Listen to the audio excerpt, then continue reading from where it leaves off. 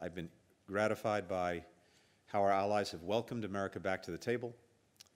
We know that our return is being met with high expectations. So NATO allies have supported these sanctions in different ways, because many of them are members of the European Union, and then of course other allies have supported sanctions and imposed sanctions, like for instance the United States that has also imposed sanctions. So NATO as an institution has not made a formal decision, but NATO allies support sanctions and have actually implemented sanctions themselves.